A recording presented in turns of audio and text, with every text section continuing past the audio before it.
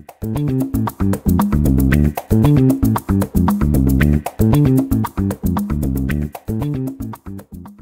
is Eugene Kontorovich, a professor here at Northwestern University.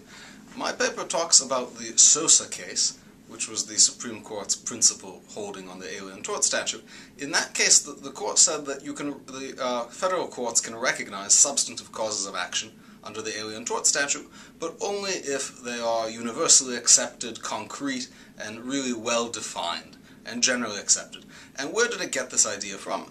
It said it got it from trying to reconstruct Congress's intent when Congress passed this in 1790. So because there hadn't been any cases under it for 190 years and there's no legislative history, it was kind of a hypothetical reconstruction, but they said this is what Congress must have wanted to happen under this, only things that are universally accepted.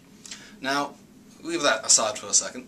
A large subset of ATS cases involve universal jurisdiction. What universal jurisdiction means, it's when a case is heard that has no connection to the forum.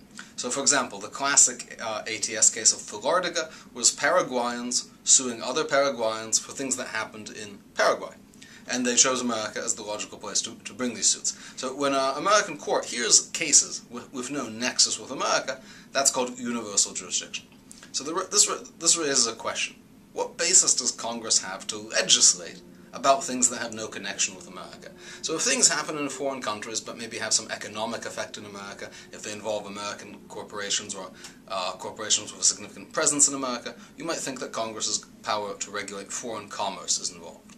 But if it's truly a universal jurisdiction case, as many of these international human rights cases are, then the question is, where does Congress get the power to regulate? Congress is, of course, a legislature of limited powers. It has to have express authorization from Article 1 to legislate. Now, domestically, Article 1 goes pretty broadly. It can legislate over most things.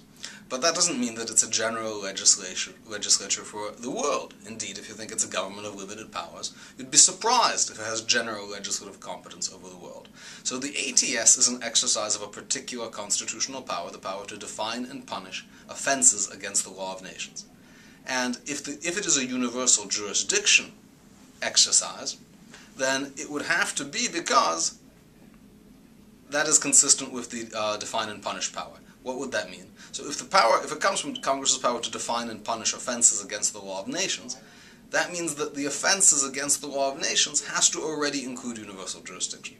To put it simply, Congress can only allow the courts to implement universal jurisdiction over that subset of international wrongs which are universally cognizable. And this is not only because, as Sosa says, that's what Congress probably meant in 1790, it's not just a matter of statutory interpretation and congressional intent, it's actually a fundamental constitutional point.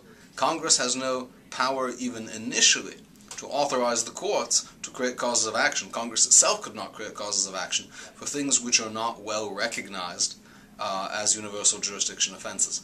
Now, what's that mean practically? Practically speaking, that means we need to take an even stricter look at potential ATS causes of action than you might think from Sosa. You apply the Sosa standard, but not just as a statutory standard of interpretation, but as a standard of constitutional interpretation, and a basic principle of constitutional interpretation is if there's any doubt, you resolve it in a way that would not raise constitutional difficulties. So if there's any uncertainty whether something is universally accepted as a universal norm in a case that has no nexus with the United States, a court should and would have to not entertain that claim.